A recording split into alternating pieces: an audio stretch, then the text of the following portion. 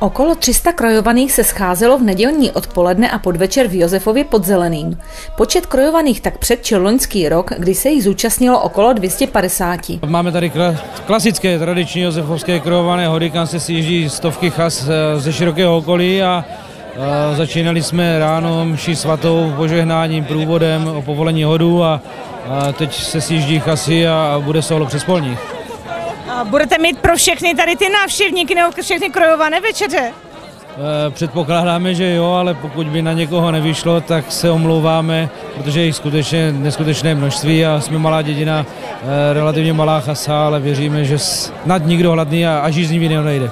Vzhledem k tomu, že josefovské hody jsou velmi vyhlášené a sjíždí se zde chasy ze širokého okolí, pomáhá místní chase s organizací obec. Pomáháme prakticky celou organizaci, protože to spolupořádáme, respektive pořádá to obec s chasou.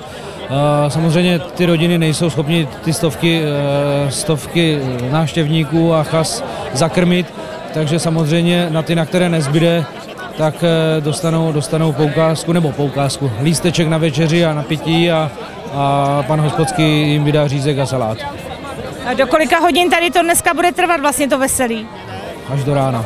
Tak jako každý rok, až do rána, do ranního kudopění a věřím, že se budou mladí, ale i starší generace velmi dobře bavit. Hraje tady vynikající dechová kapela Lanžečánka, nejlepší snad dechovka na celém folklorním světě.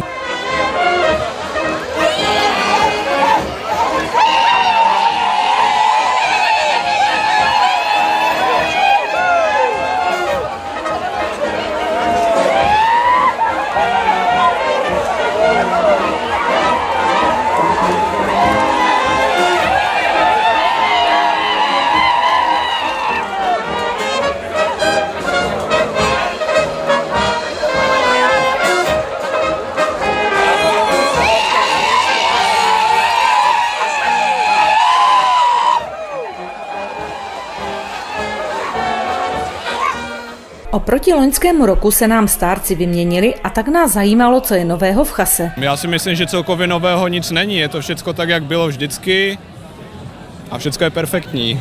Přibyly vám nějaké nové děvčata nebo šohajové? Myslím 2 kluci přibyli a plus 3 holky došly.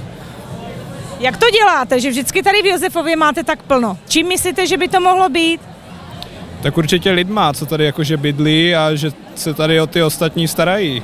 Že si tady na tom dáváme záležet, zakládáme si na tom a ty tradice udržujeme prostě. Máte třeba i nějakou speciální propagaci, nebo opravdu je Josefov tak vyhlášený, že je tady takhle narváno? Spíš máme dobrý vztah s ostatníma chasama a tím pádem prostě se jezdí rádi, mají nás rádi. Josefovské hody také navštěvují významné osobnosti, zejména z politických řad. Atmosféra hodů na podluží se totiž neokouká a je nezapomenutelná. Kdo letos přijal pozvání? Dneska tady máme samozřejmě hejtmana Jihomoravského kraje, Honzu Grolicha. Jezdí se už tradičně, já jsem tomu velmi rád, protože je to nejlepší hejtman v republice, je to skvělý člověk. Máme tady Toníka Tesaříka, poslance parlamentu České republiky, bývalého ředitele Hronícké nemocnice Jirku Horáka, poslance parlamentu České republiky, starostu Bučovic, taky sem jezdí pravidelně, Aničku Hubáčkovou, která sem jezdí dlouhé léta, ať už byla starostkou, nebo senátorkou, nebo ministryní, spoustu jiných významných přátel z veřejného i ze soukromého života. Jsem rád, že si najdou cestu sem do Josefova a velmi si toho vážím. Pane hejtmane, v loňské reportáži jste nám řekl, že se vám šije kroj. My jsme čekali a těšili jsme se, že přijdete v kroji, takže kde kroj zůstal? Kroj zůstal doma ve skříni, mám úplně ten obyčejný základní, protože jsem z Brněnska, tam máme takový jako jednoduchý, takže mám ho ve skříni, protože jsem nestíhal si ho nějak jako nažehlit, takže prostě nemám kroj, je to špatný, no. Tady už místní to tady taky naznačujou. Ale další hody, kam se chystám, to je do Velkých Pavlovic, a tam chtějí, abych přijel v kroji, takže v srpnu do Velkých Pavlovic bych chtěl v tom kroji přijet. Kolik peněz, co má Andrej Babiš, zašel bych si do Kauflandu, koupil bych si Paříž.